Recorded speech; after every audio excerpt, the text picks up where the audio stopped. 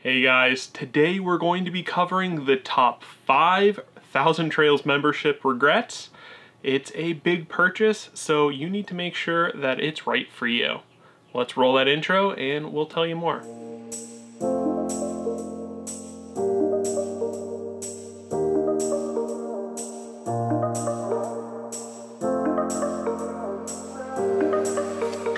We've owned our Thousand Trails membership for 4 years now, and we are sure to use it every year, and it has personally saved us thousands of dollars. That is not the case for everyone. Since we talk about Thousand Trails a lot, we do get some folks telling us of their experience and their regrets of the membership. And because we like to give a holistic view of certain topics, we figured sharing their regrets was the perfect video for you to get all of the information you need to know so you can decide if a Thousand Trails membership is right for you or not. So today we're going to be discussing the top 5 regrets that we hear most frequently from fellow Thousand Trails owners. And with that said, let's dive right into the first one. The top regret that we hear the most is not purchasing a resale or used membership. We totally understand because brand new memberships, while they do have some extra fancy perks that you may or may not want or use, they do cost thousands of dollars more. For us, when we started looking into it, we had already purchased a timeshare that kind of has like similar connotations to it as a campground membership, and we looked and really researched into purchasing a used timeshare versus a new one, and we saw how much money we could save. So when looking into the Thousand Trails membership, I immediately looked to see if you could buy a resale membership to see if you could save money, and I was right. And so we were able to actually make contact with Kim at Campground Membership Outlet. She walked us through all the different membership options and helped us pick the one that was right for us, which happened to be an elite level membership, since at the time we were planning on going up and down the East Coast, and the elite gave us access to all of the East Coast parks. And so that was really, really cool, and we got really in depth, and she answered all of our questions. And so for us, purchasing a resale membership was a huge money saver and was the right thing to do. Many people who buy new shortly realize once they get into the parks and start talking to other members that they could have purchased their almost exact plan for thousands of dollars less. So it makes sense that this is the #1 regret that we hear. The second topic that's brought up to us is that people don't use their memberships enough.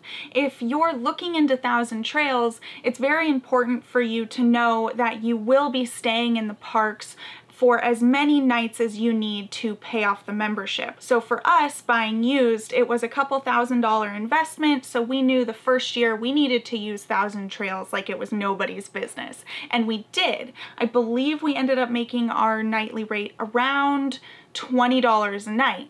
But then the second year, when all we had to do was pay our annual dues, we were able to get our nightly rate down to about $5. So it's really important to make sure that you're going to be using your membership enough.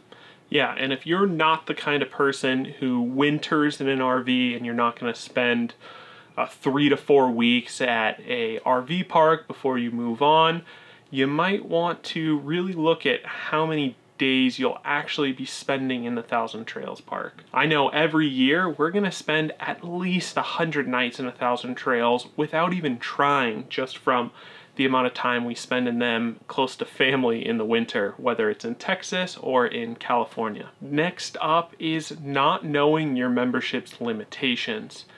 Thousand Trails is confusing when you're first looking at purchasing a membership. There are so many different specific rules, and you need to pretty much pull out a Thousand Trails glossary to figure out what does park to park mean, and what is a trails collection versus a Thousand Trails, and what does high use mean, and all of that. But once you are in the network, it makes it really easy, because as you go to book something, it'll either let you book it or it won't, and it'll automatically take all of those rules into account. So when you're looking into it, it's very, very confusing, especially if you're trying to learn what the limitations of your membership would be. I get it. It gets frustrating, especially if you're trying to book a trip, and it's happened to us before where you're planning out the trip and you're looking at where you could stay, and then you actually find a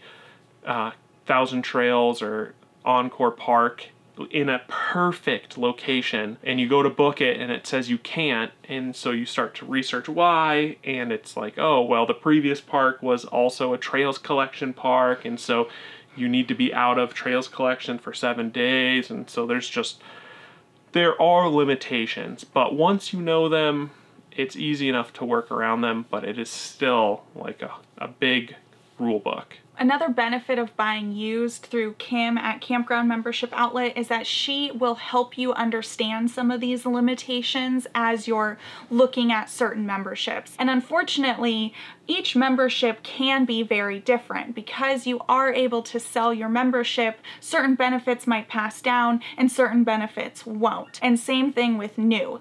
If you buy new, that's a whole nother set of rules that you need to learn. So unfortunately, there really isn't a one size fits all or even 5 different memberships. There are so many different memberships with so many little nuances to each that it makes it pretty difficult when you're researching which membership you want to buy. What are the rules and limitations to it? The next regret we hear a lot is folks not understanding that Thousand Trails isn't in every state.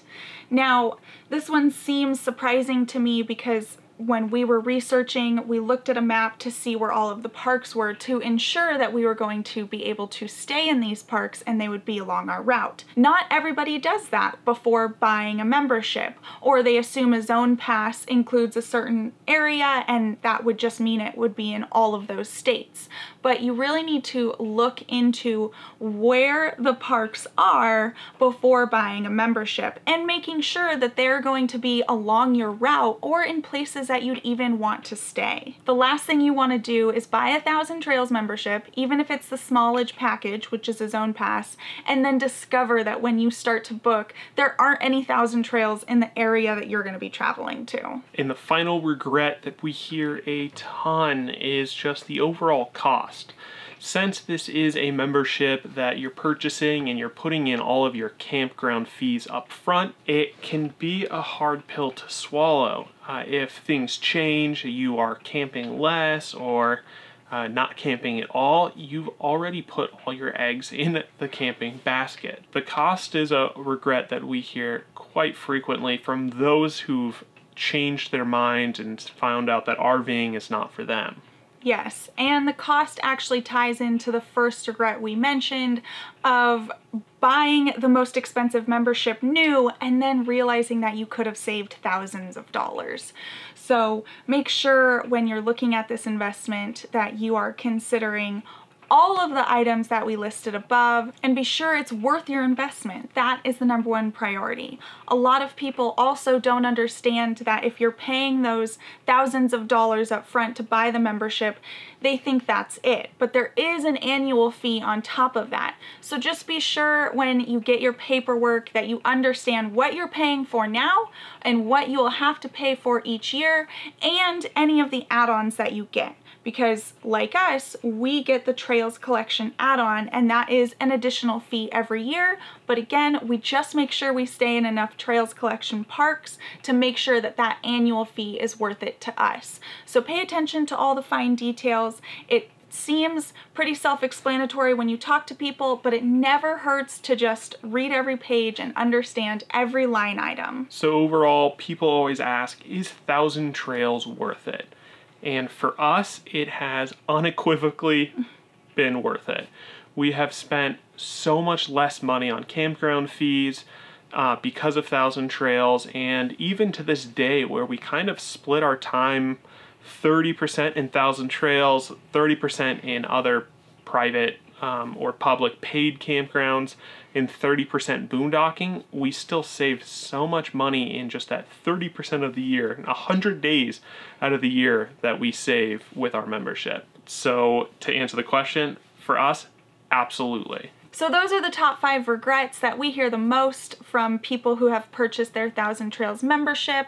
Again, it's really up to you to do your research, learn your facts. So we hope that this video helped dispel some myths or answer some questions for you. If you did like this video, please subscribe to our channel, as a lot of you watching aren't subscribed. So let us know if you have any regrets for 1,000 Trails. I'm sure it would help other folks who are still trying to determine if this membership is right for them to read through your comments and learn a thing or two.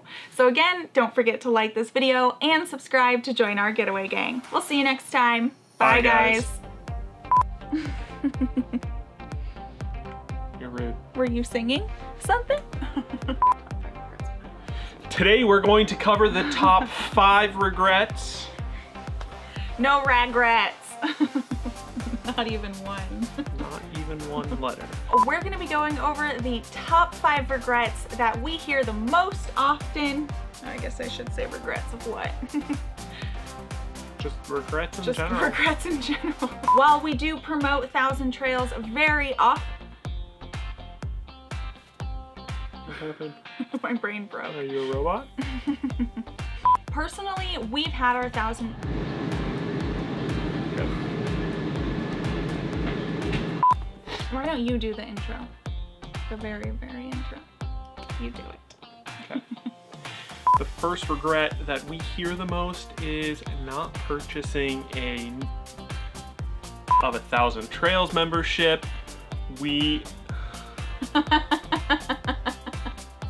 See? It's hard.